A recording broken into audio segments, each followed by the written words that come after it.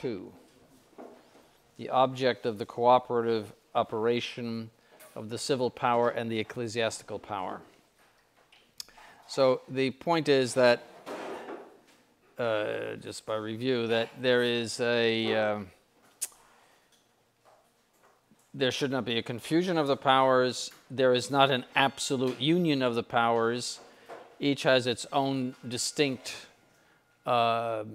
sphere, but they do cross, and they do have some common areas, because man is composed of body and soul, and therefore, in a way, the state takes care of the body and the church takes care of the soul, but they happen to be together in the same person. So there should be a union in the sense that there is a deep cooperation between church and state. That's the view of the church. So the church favors union of church and state in that sense.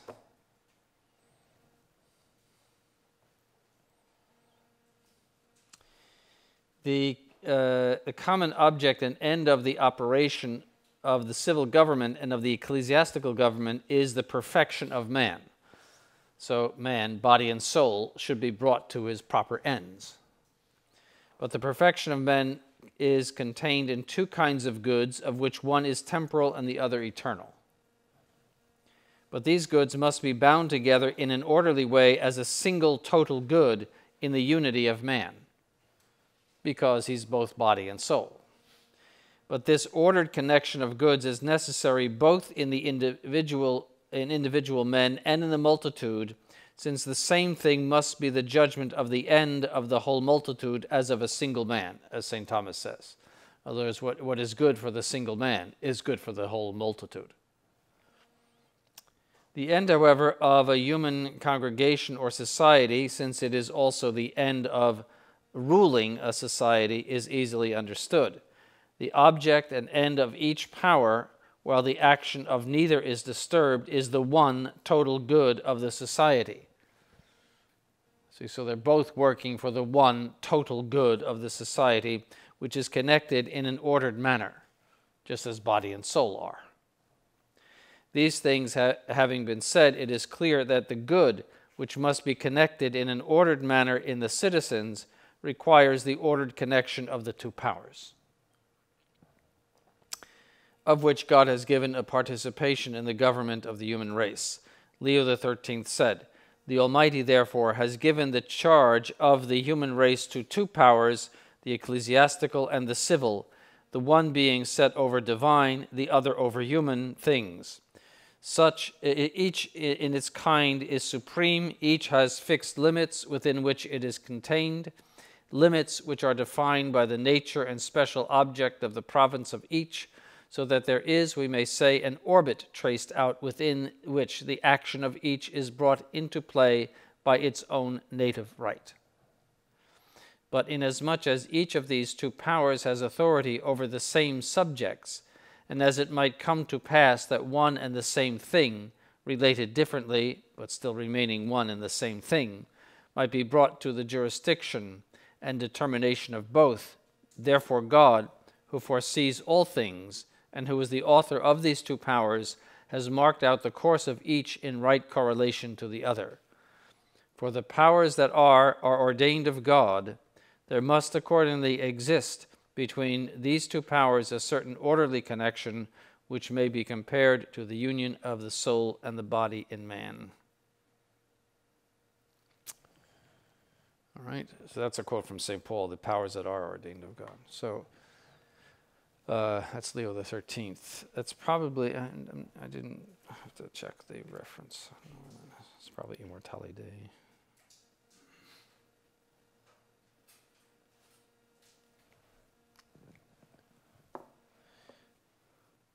Judgments of the church against separation. Gregory XVI said this concerning separation of church and state: "Nor can we predict happier times for religion and government from the plans of those who desire vehemently to separate the church from the state and to break the mutual concord between temporal authority and the priesthood. It is certain that concord, which was always favorable and beneficial for the sacred and civil order is feared by the shameless lovers of liberty. So the church is clearly against separation of church and state. Pius IX in the syllabus lists this proposition 55, the church ought to be separated from the state and the state from the church. It's condemned. Leo XIII confirms the prescriptions of his predecessors in the encyclicals Immortale Dei and Libertas. In this last encyclical, he calls the false system of the reasons for separating church and state a pernicious idea. These things give no occasion for subterfuge. It means there's no way that liberals can somehow interpret these in a benign way.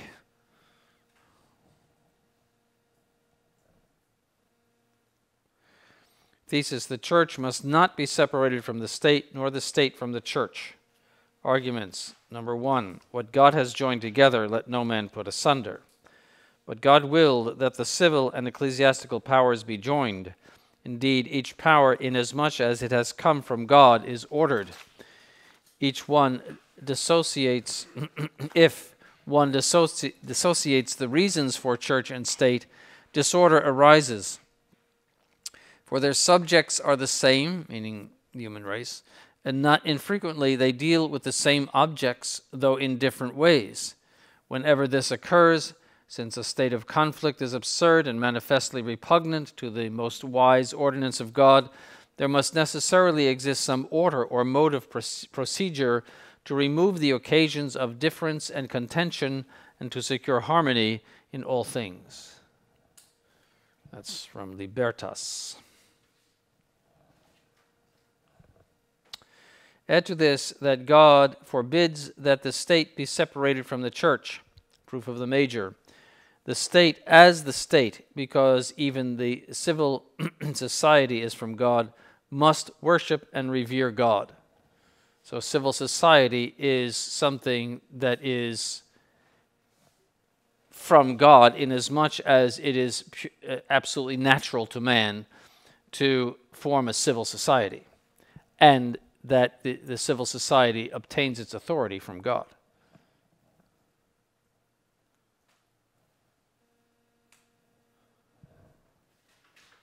So the state, just as the individual, owes worship to God as the state.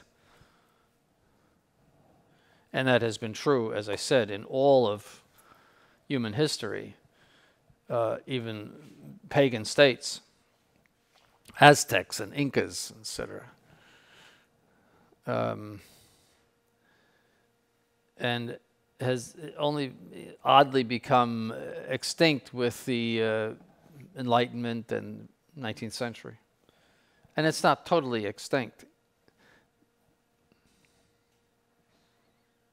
in the sense that European states generally do not have separation of church and state.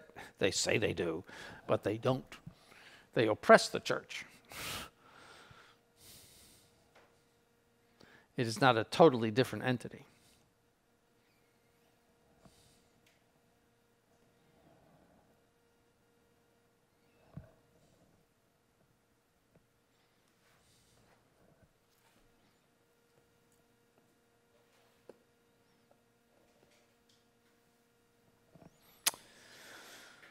Two, the state or the civil power is constituted in such a way that it not only favors the temporal good of the citizens, but that it helps the citizens attain their eternal salvation. But this happiness is begun on earth and is to be consummated in heaven through the true religion which the Catholic Church contains.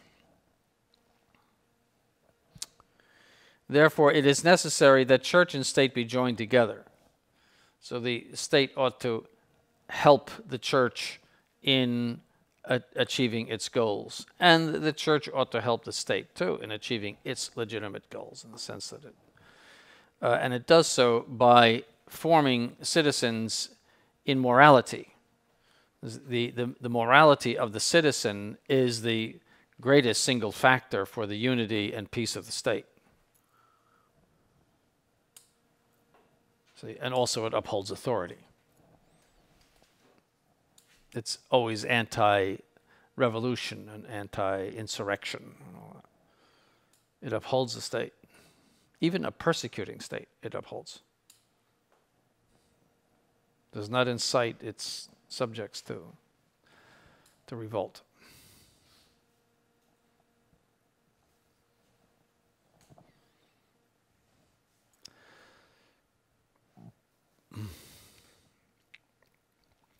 Therefore, it is necessary that church and state be... We learn the same thing from St. Thomas,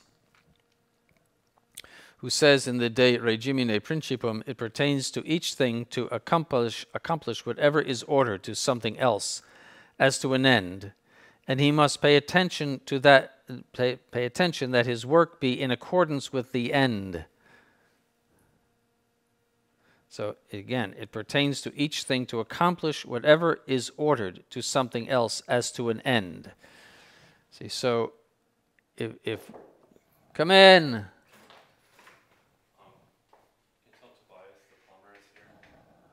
Tobias is not in this class. He should be in his room. Why do we need a plumber? The ladies' public restroom. Oh, okay. All right. So if one thing is a means and another thing is an end, you must be careful to accomplish whatever pertains to the end.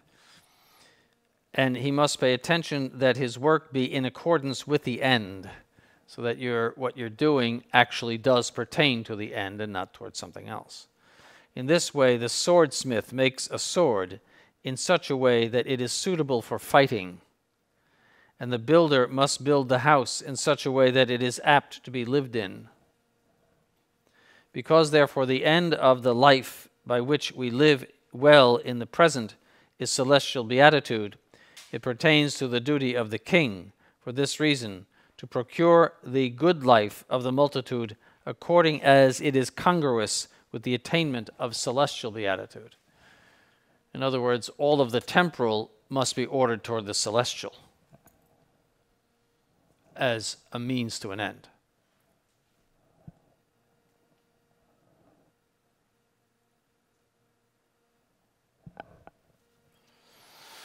Argument 2, whatever things are ordered to procure one total good must coordinate their action into one. So, for example, building a house, there's one total good. So it involves many contractors, and they all have to cooperate toward that one goal. But the civil and ecclesiastical powers are ordered to procuring one total good, which is the good life of man and his happiness. Therefore, church and state must work together. The conclusion is most apparent from the help which A, the state is able to give to the church, and B, the church is able to give to the state. So the help of the state. St. Thomas says that the help which the state can give to the church comprises a few things, since he teaches that it pertains to the duty of the ruler to procure the good life of the multitude, by that reason according as it is congruous with the obtainment of celestial beatitude, namely, that he command those things which lead to celestial beatitude, and that he forbid those things which are contrary to it as much as possible. In other words, the laws of the state and the enforcement of the state must be in accordance with Catholic morality. So those things ought to be outlawed which are outlawed by the Catholic moral teaching, and those things should be approved which are approved by Catholic moral teaching. See, and when you have separation of church and state, again, you have a legislative body and a judicial body, etc., that has no reference to any kind of religious moral principle. It's just these people, and that it's whatever they think. And usually they are creatures of the populace, whatever, because they want the good life. If you get elected to Congress, your financial worries are over. I don't know if you know that. They make fantastic salaries, and then they get, even if they are in for one term, they get this pension and all sorts of privileges. It's like the best thing that could ever happen to you is to get elected to Congress. So you don't want that's like a big, money producer is being a congressman. It's also great for your pride and your vanity. You know, you're the congressman or you're the senator. You know. It's wonderful for that. So it appeals to people who are both avaricious and vain, and who are totally unprincipled and will vote for anything that pleases a corrupt populace. That's the moral code.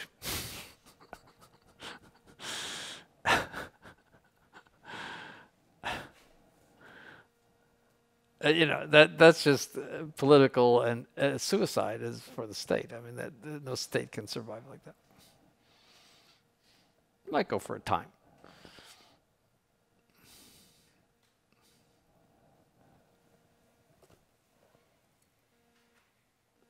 It's the blessings of democracy. See, whatever you want to say about hereditary monarchies, they don't have to account to anybody, which is in a way bad, but in a way good. In other words, they don't have to worry about whether they're going to lose their jobs. And so if they are directed by a good moral code, even natural law, you have a much better government than somebody that is in fear always of losing his job and losing all his money and all his prestige.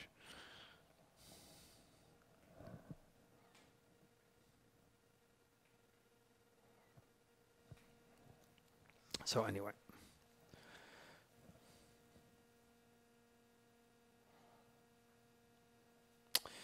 So, and that's in De Regio.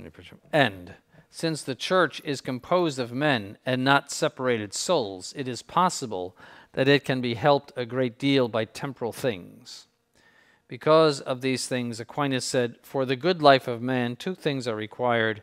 One principal thing, which is the operation according to virtue, for virtue is that by which we live well, but the other is secondary and quasi-instrumental, namely the sufficiency of corporeal goods, of which the use is necessary for the act of virtue. So corporeal goods exist in order to be virtuous. So you amass corporeal things in order to practice virtue. So, of course, you have to live. So you have to have a house, and you have to have food, and then you have to have clothing. You know, so those are basics. But there's other things that pertain to virtue in various ways. Art and music and other things that might pertain to your general culture, books and whatnot, and so forth.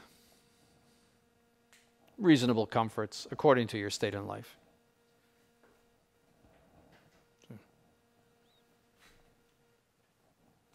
You know, it's perfectly normal that a head of state live in some sumptuous place. It is not normal that a dirt farmer live in a palace.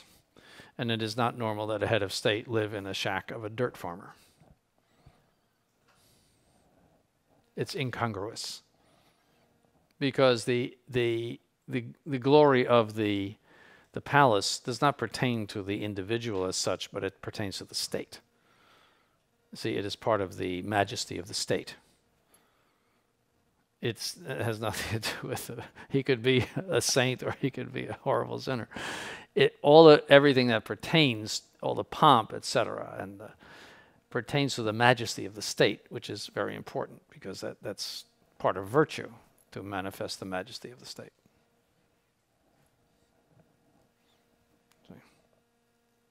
And that's why certain professions should have a certain, how would you say, dignity. In other words, certain professions, the more your profession pertains to the common good, the more dignity pertains to the profession. So say a medical doctor, or I'll say a lawyer, you know, a judge, well, you know, not, you know, all things being equal, just in general, a senator or something like that, you know, somebody that's part of the, or again, a university professor, some of them should be in jail as far as I'm concerned. But there's in principle somebody who teaches those higher professions should have a certain dignity that pertains to them. Whereas the lower professions, it would be incongruous for lower professions to have that dignity. Garbage men, all right? Although I always praise the garbage men. They perform wonderful work. And life would be very, very unpleasant if we did not have garbage men. So I think they should get some special consideration. But as I was just saying that lower, people who, I don't know, mow lawns or something like that, although they're important too, but it's incongruous that they should be living in a $1 million mansion, looking over the Pacific Ocean. It's incongruous. It's not necessarily wrong. It's just incongruous.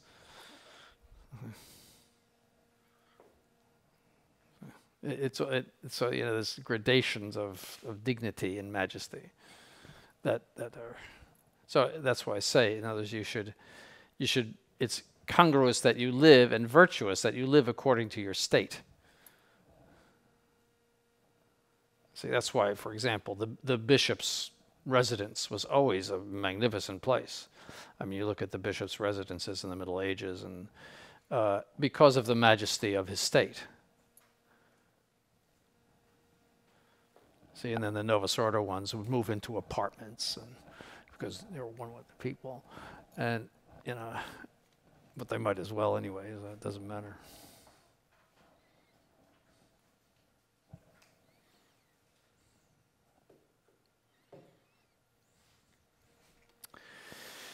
So I don't know. We got on that, but corporeal goods are for the furtherance of virtue. So if you have an excess of corporeal goods, then that impedes virtue. If you have a defect of it, it impedes virtue. Unless you are embracing voluntary poverty.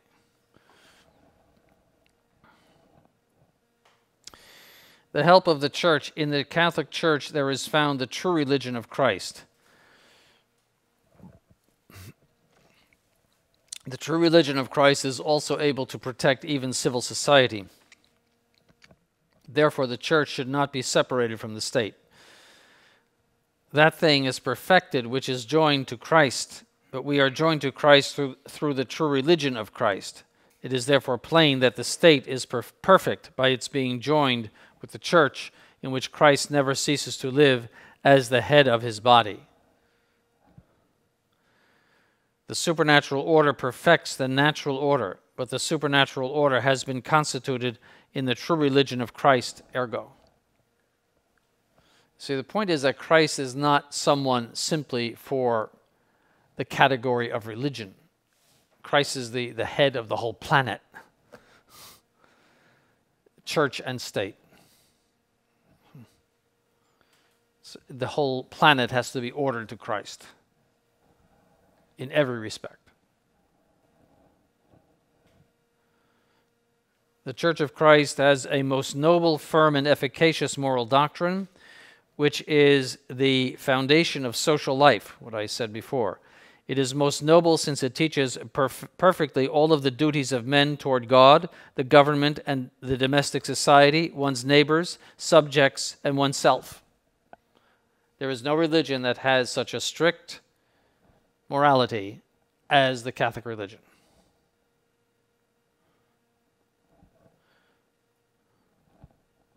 It also has confession, which tends to put a damper on sinning. In other words, that if you have to go to confession, which is an unpleasant thing, if you have to tell the priest, some terrible things, that is a deterrent to sin.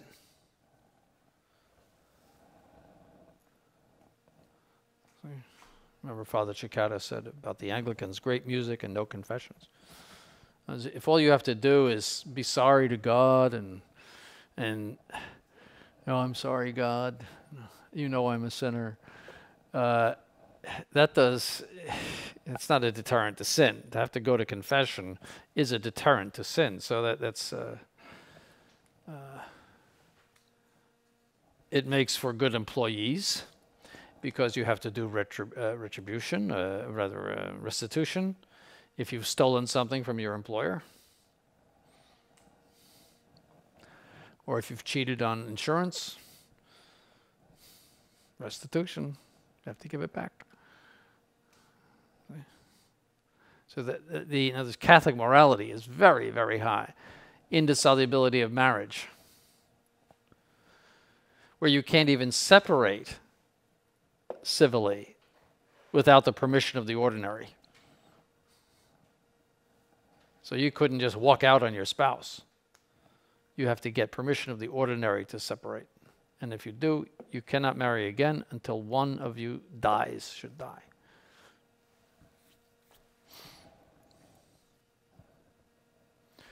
That is Catholic morality, and that's the Catholic state.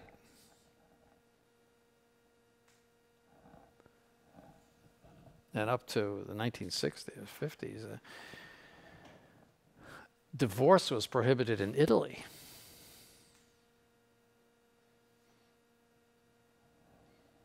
And then under Paul VI, it was, and I think he promoted it, if I recall, or did virtually nothing to stop it. Everything fell apart under Paul VI. Saint Paul VI.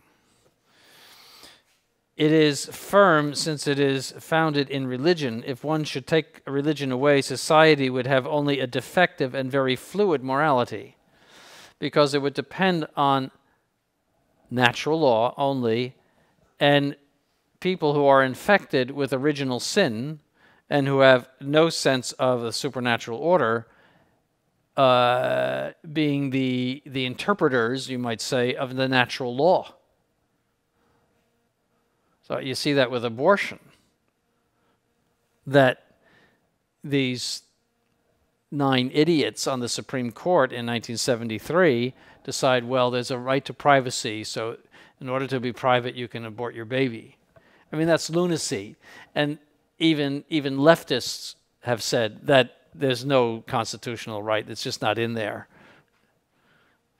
Even leftists have said that, and now let's see if they do it. They'll probably burn down the White House or something. No, they'll burn down the Supreme Court. But they are finally discovering, after 60 years or 50 years, I guess, of killing babies, that, well, maybe there isn't a right to do this. That's how the stupidity of it. Because original sin corrupts your mind. And you think that things which are evil are good. That's why you have the church. That's why you have a Savior. The first order of salvation is the correction of your intellect by the faith. Because the first sin was an intellectual sin, the desire to have the knowledge of good and evil. So the first sanctification is the sanctification of the intellect and the reordering of the intellect. Because that, obviously, from everything, the intellect gives rise to everything, all sorts of errors, or the truth. See, but original sin inclines you to immorality. It inclines you to lust and all sorts of other things, and convenience. So you can kill your baby in order to be able to have more money or avoid inconvenience, etc. I mean, with original sin, you can reason to something as stupid as that. But the Catholic faith would not let you reason to something as stupid as that. So when you detach Christ and his church from the state, it's just like sending a car down a cliff.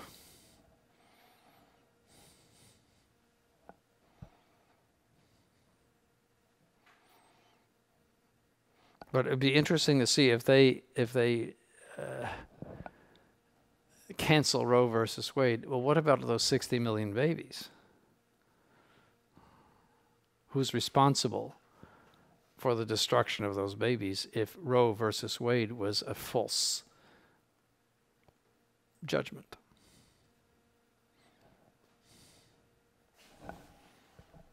That's in this country alone.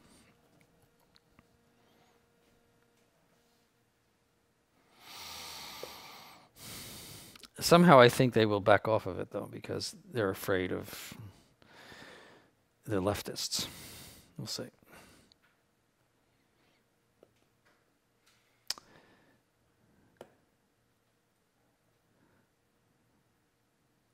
So, it is efficacious since it obliges in conscience. See, it's not just a dead letter law. It obliges in conscience. So one should add that the Catholic Church preserves three principles which are maximally social: the promotion of ordered progress, the antiquity of traditions, and authority.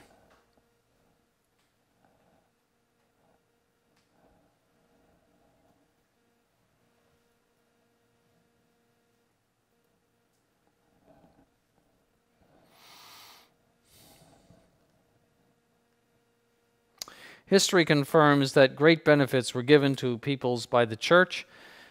This is, what is this? Immortale Dei. Christian Europe has subdued barbarous nations. Boy, this would be totally anti-woke. Just that's the statement. Changed them from a savage to a civilized condition. Oh, gosh. Oh, terrible. From superstition to true worship. He would be canceled on Twitter, I think. It victoriously rolled back the tide of Mohammedan conquest, retained the headship of civilization, stood forth in the front rank as the leader and teacher of all in every branch of national culture. It's one sentence after the other. Bestowed on the world the gift of true and many-sided liberty, and most wisely founded very numerous institutions for the solace of human suffering. And if we inquire how it was able to bring about so altered a condition of things, the answer is beyond all question, in large measure through religion, under whose auspices so many great undertakings were set on foot, through whose aid they were brought to completion.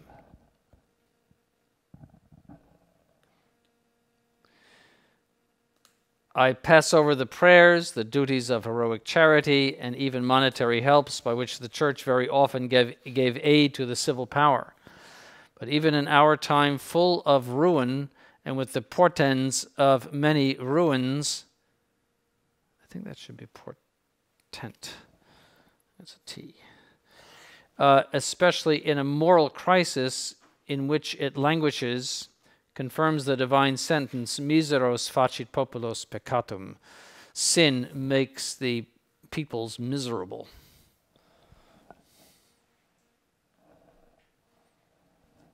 He's writing this in 1900 or late 19th century. Just imagine what these authors would say today.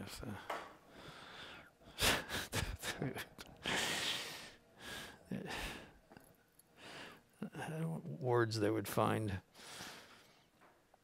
Argument 3 from tradition. The early church, despite the pressure of persecution, gave precepts confirmed by examples which are contrary to the separation of powers.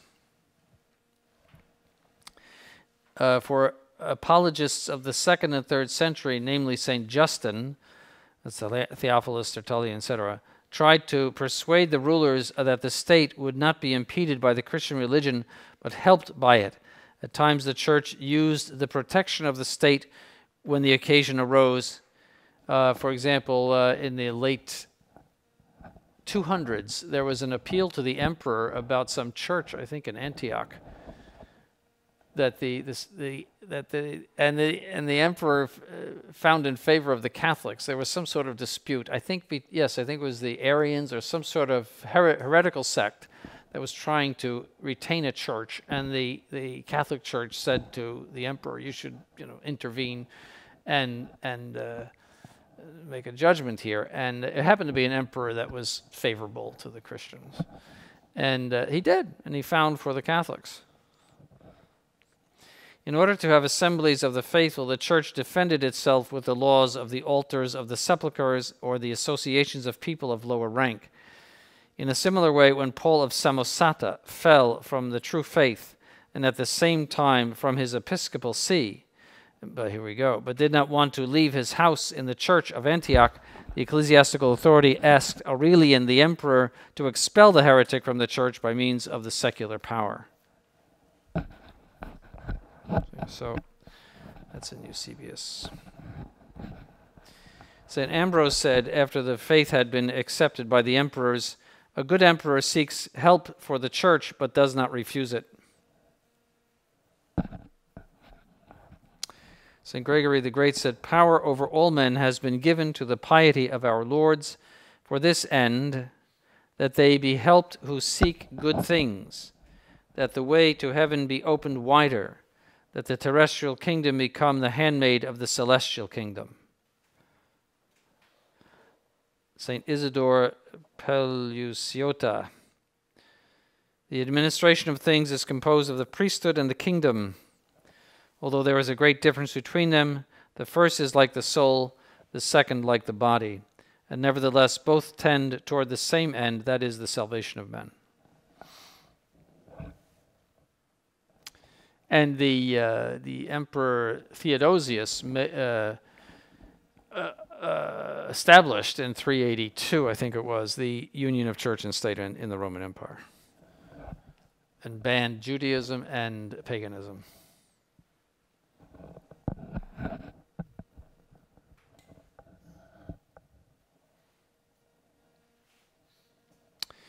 St. Nicholas teaches that the powers are distinct in such a way that Christian emperors need the pontiffs for eternal life, and the pontiffs use imperial laws only for the course of temporal things, to the extent that a temporal action be protected from carnal assaults. A spiritual action be protected from carnal assaults. So you can call the police if you have abortion baby killers in front of your church.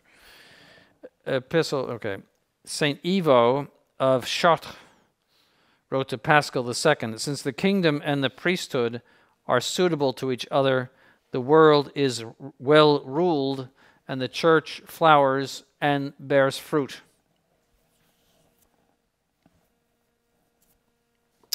Constantine the Great wanted to be called an episcopus ad extra, that is, a defender of the faith.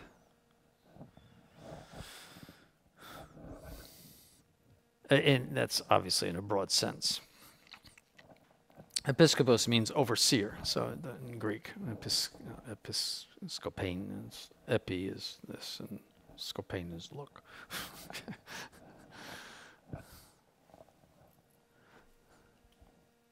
So, to make sure the church is defended, that's all. Charlemagne wanted to be called a devout defender of the church and its humble helper. In a similar way, the church was the church defended by St. Louis, the King of France, and by other rulers who truly worshipped God. So there were St. Henry, St. Ferdinand of Spain, Castile. It wasn't Spain yet, Castile, right? Ferdinand of Castile. No, was that St. Ferdinand of Castile? Yes. Because the other Ferdinand of Aragon, that's the husband of Isabella, he was no saint, I don't think. Isabella most probably was, but she was Castile, yes. So I know my Spanish history. Yeah. But there were other pious kings, and not necessarily saints, but pious kings, and who protected the church. Just the flourishing of the church, the building of the cathedrals. I mean, when you look back at the Middle Ages, what are the big contributions of the Middle Ages? Theology and cathedrals. What else do they have? Ox carts. They perfected the ox cart.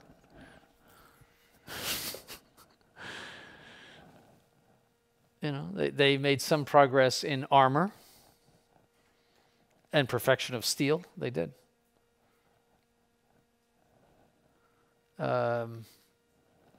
Minor the perfection of the method of stained glass, which is not known even to this day, how they achieved the colors, etc., of the stained glass. Nobody knows what they did. Architecture. But that's it. You can just see that the whole mind of the Middle Ages was on eternal life. The whole culture. And they were no less intelligent than people are today. But the idea of going to the moon would have been considered to them to be absolutely absurd. Why would anybody go to the moon? What's in the moon? Or Mars? Why is anybody concerned about Mars? Is there gold on Mars? If there is, how would you get it out? There is a gold asteroid. I don't know if you know that. A solid gold asteroid. There is. Now that would be worth going to. Yes. Yes. And it would make the chalices cheaper. And and everyone would be rich. The price of gold might drop a little bit. But yeah, it's some huge block of gold. And if they could drag that back to Earth, that would be pretty good. So that would solve all the world's problems. Some of them, anyway. So, but Mars?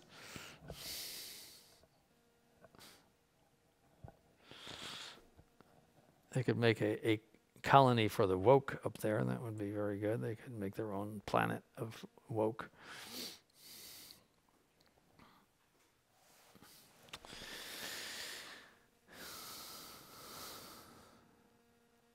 But I can't think of any other contribution,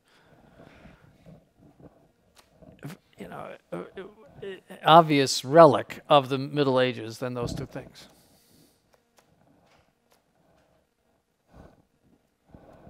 Chant?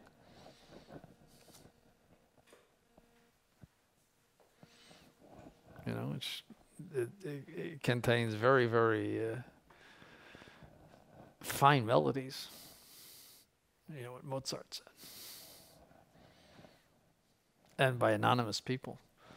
Some of those melodies, I mean, if you put them in opera, the people would be screaming and applauding and everything like that if somebody sang them. If you put opera words to them.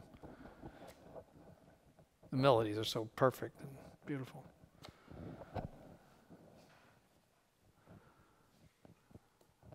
So, but again, it's the faith. Even their literature always reflected religion. There's no detective stories in the Middle Ages. It's always a theme, a religious theme in the Middle Ages. It was a totally religious society. And you know, people still committed sins, but it was ordered as a society in which religion prevailed.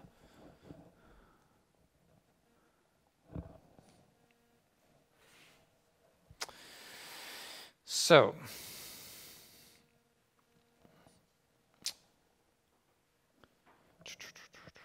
where are we? Yeah, that's right, where we are. Okay. Objections. Contraries expel each other mutually, but the church and state are like contraries, therefore the church should be separated from the state. Response. I distinguish the major. Contraries mutually expel each other from the same subject. Under the same aspect, I concede. From a diverse subject or under a diverse aspect, I deny. With regard to the minor, state and church are distinct, I concede. Contraries, I deny. See, they do not fight against each other, they complement each other. So there's no contrariness there.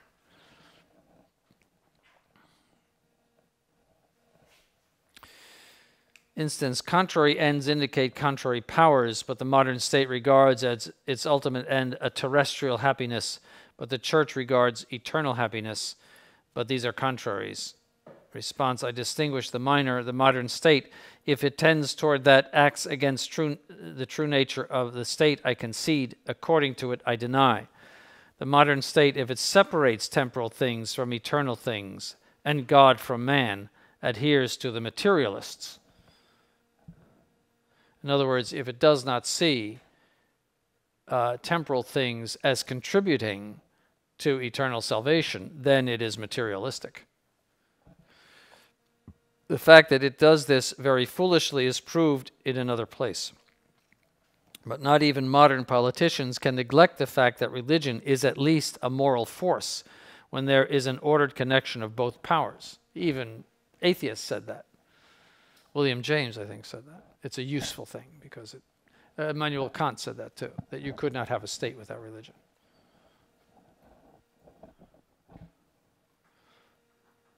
Or because of the very happiness of temporal things, it sometimes appears to be very desirable. Instance, disparate things are separated by their nature, but the state and the church are disparate, since the state rules the bodies and the church spirits. Response, I deny the minor and I distinguish the proof. By that partition of government, there is excluded a confusion of powers, I concede, an ordered connection I deny. Neither the state, although proximately it regards temporal things, is a society of inanimate bodies. In other words, just totally material bodies. Nor is the church, which takes care of spiritual things, proximately a body of separated souls. But each power, each in its own way, rules men. Therefore, there is a need for an ordered concord between the two powers for the purpose of procuring the ordered combination of temporal things and eternal things.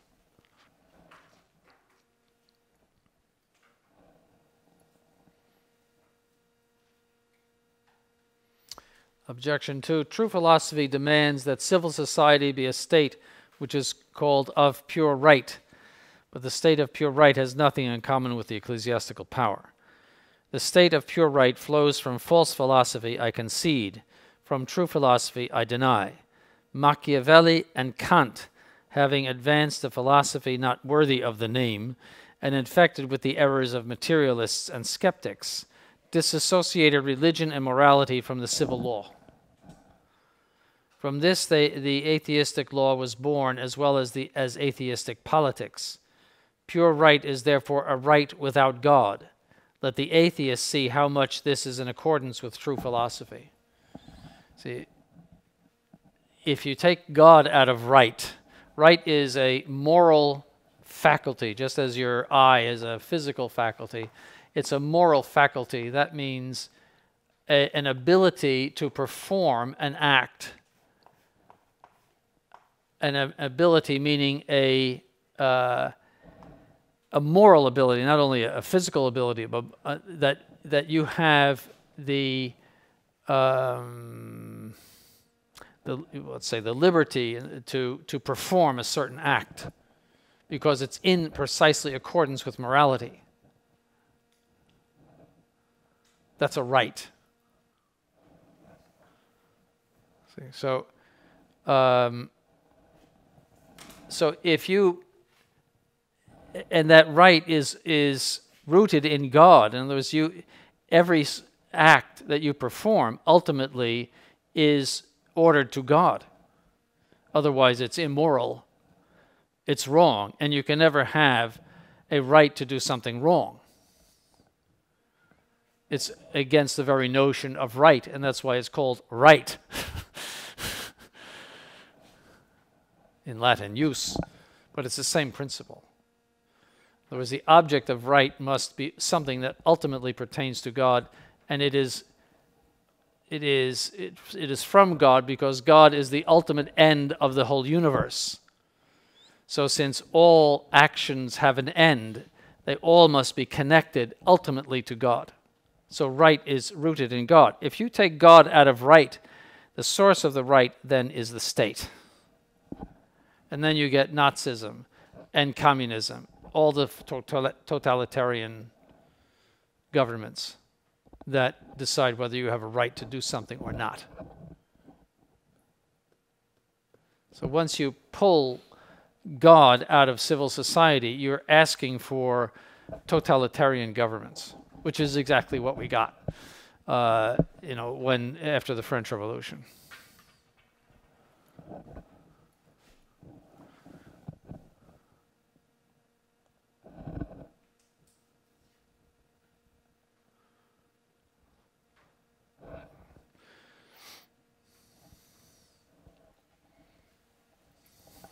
All right. So, but Kant did say that religion is useful for the general morality of the people. He did say that. What is this?